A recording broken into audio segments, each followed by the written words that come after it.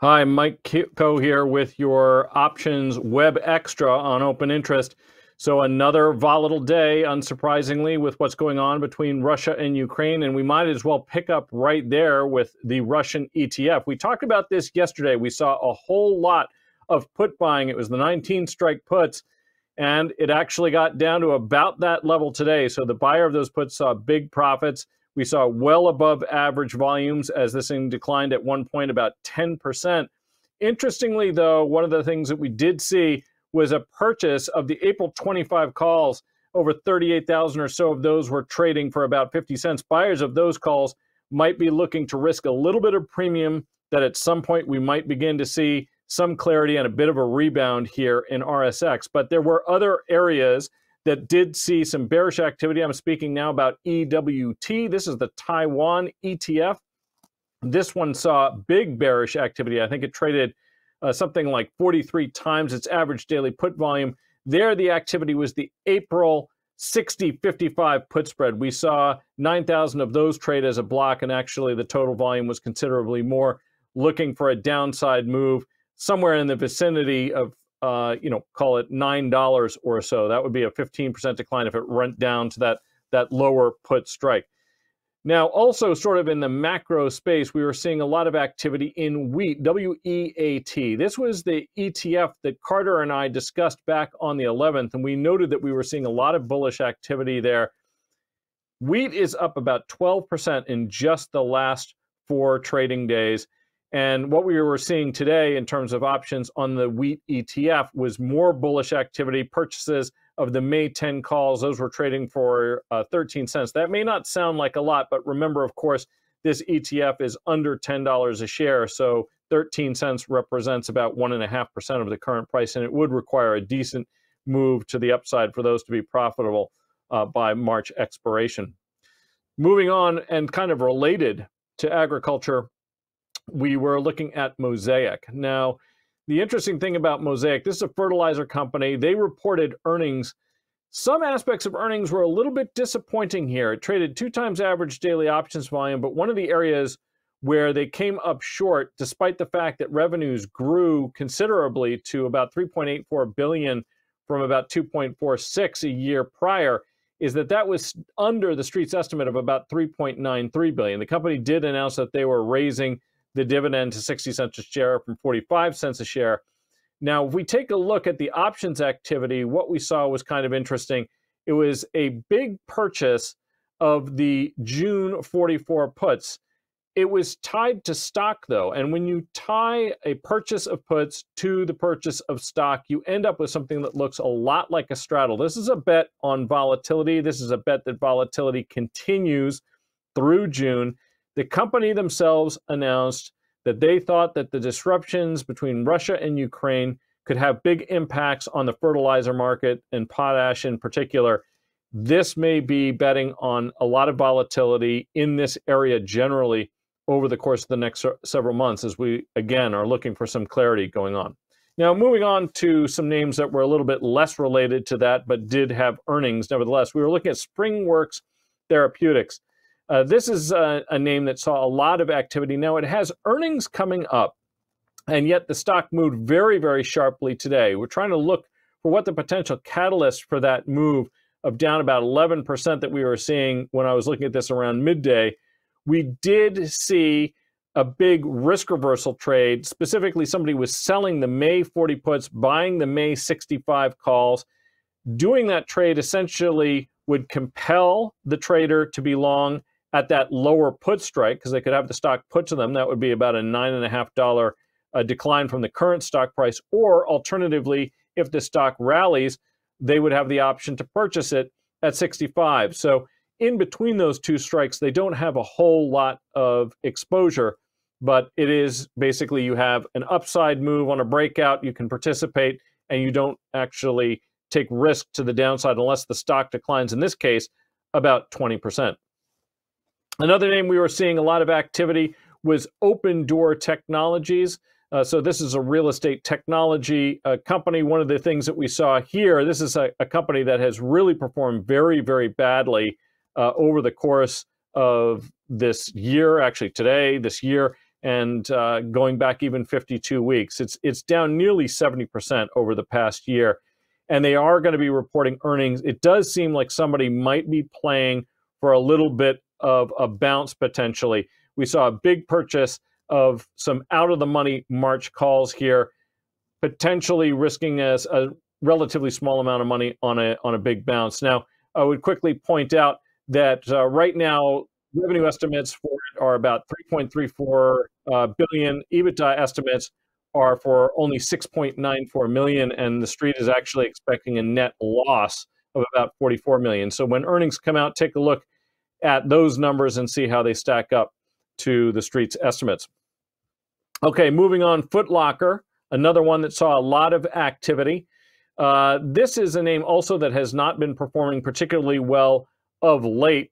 We have seen a lot of the ratings and price targets getting cut. Now, if we take a look at retail sales of shoes generally, this quarter they actually have been boosted pretty considerably by about 21%. But Foot Locker, the street's only looking for an increase of a little over 6% in sales. So they're looking for it to trail essentially some of the comps in this area. They're going to be reporting before the open on the 25th. What we saw here was a big put spread collar. So what that means is somebody who likely holds the shares was buying the February 40-35 put spread and helping to finance that purchase by selling the 45 calls. Now, what this would do would give the holder of those shares some protection from $40, which is approximately where the stock closed, down to 35. So more than 10% protection to the downside, but still give them some participation of about $5 to the upside. I would point out that although a lot of sell-side analysts have been getting increasingly negative, according to their most recent 13F, so this is the one that was from December 31st of last year, one of the hedge funds that has been acquiring the stock recently is David Tepper's Appaloosa. I think they were acquired just under 170,000 shares according to that 13F. Now, this block of options would represent 400,000 shares. So I'm not saying it's Appaloosa that did it. Perhaps they acquired more stock. Perhaps this is another holder. But this options trade, although giving some protection through earnings, is very likely against a long stock position. So somebody basically trying to give themselves some near side participation to the upside with a little bit of a downside buffer, given the recent weakness. So another name we were seeing some activity, CUTR. This one, not a name that we talk about all that often. It was another risk reversal, actually. So we were seeing a sale of the September 30 puts and a purchase of the September 40 calls. You'll notice that the 40 call strike is actually closer to the current stock price. So the stock would need to rally about $4. Now, bear in mind, because this one expires out in September, it will behave a little bit like stock between those strikes. Once, of course, the stock goes either above that 40 strike call or below the 30 strike put, it's going to behave a lot more like stock. The delta of this position is going to rise.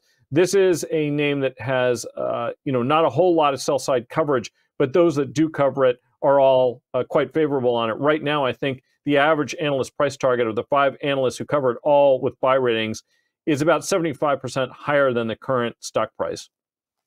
Moving on to another area, we have TDOC. Now, TDOC is a name that actually has gotten a lot of play recently, and one of the reasons is that ARK, Cathie Wood's ETF, is actually its largest shareholder. This is a name that really hasn't been performing particularly well recently. So right now we're looking at a Q1 adjusted EBITDA forecast of about $51 to $55 million. That is well below the $78 million consensus that the street had before earnings. Also, after we got these results, JP Morgan cut their price target to $125. To put things in perspective, you might think, well, $125, not bad, because that is actually more than double today's closing stock price. But their prior target was actually $208, and we've seen the price targets steadily declining. So right now, the full year EBITDA guidance is probably a little bit lower than the street was expecting. I think the street was looking for about $351 million for the full year in terms of EBITDA. That's towards the upper end of what the company is now guiding, net of this most recent earnings. The activity that we saw a buyer of 500 of the January 55 puts. They were selling 500 of the January, those are the 90 calls, excuse me. And also, that's probably against stock. My guess is this is a collar. So essentially looking for some downside protection if the weakness that we've been seeing in TDOC should continue. Lowe's reported earnings as well. And this is a stock that hasn't been doing particularly well of late. The street actually responded pretty favorably right after they reported earnings. The stock actually was higher. And I think this price that we're looking at here might be a little bit stale. I think it closed flat on the day. We did see good same-store sales increases. And we also saw better margins, better inventory management generally. What's interesting to me is when we compare Lowe's to Home Depot, because Home Depot is usually the company that trades at a higher valuation. It does trade at a higher valuation now, but during this pandemic period, it seems like Lowe's has been outperforming them. I think right now Home Depot is probably trading around 19 times earnings and Lowe's right around 60 times earnings. One of the metrics that people like to look at between these two, and a benefit that they typically assign to Home Depot, is that they have a higher percentage of their sales going to professionals, about 40% of their sales. Now, I would say that Lowe's indicated on their earnings call that they saw about a 23% increase in their sales to professionals, but that still leaves them trailing Home Depot considerably. Also, Home Depot historically has had significantly higher sales per square foot. We did see some good-sized bullish activity in Home Depot in the options market. We saw a buy of about 1,200 of the March 355 calls. Those were trading for just about 51 cents. And then finally, we were taking a look at FANG. This is Diamondback Energy. This company is operating principally in the Permian. This is a company that has historically indicated that they were going to give at least 50% of their free cash flow back to shareholders, either in the form of dividends or share buybacks. Now, most recently, they completed their share buyback program. They purchased about 3.8 million shares. They are continuing to commit to that 50% return of free cash flow to shareholders. Part of that is also increasing the dividend by about 20% to $2.40 a share. We did see some big bullish activity in here. We saw a purchase of 4,500 of the January 2023 140, 180 call spreads. The buyer of those call spreads obviously making a levered bet to the upside. Now, I would point out that the person who did this was actually rolling out of a prior bullish bet. They had already owned some upside calls. Those are now in the money. They're taking those profits and essentially redeploying them to higher strikes. I'm Mike Coe. If you like this kind of content, follow me on Twitter at Michael_Coe. Please be sure to subscribe, hit the notification bell, and you will be updated as soon as we create new videos. We really appreciate your time and attention. Thanks for watching. If you liked the content, please consider subscribing to the Open Interest YouTube channel. That's youtube.com/Open Interest. And of course, you can also follow or tweet me at Michael_Coe, or go to our website, www.openinterest.pro. Thanks for watching.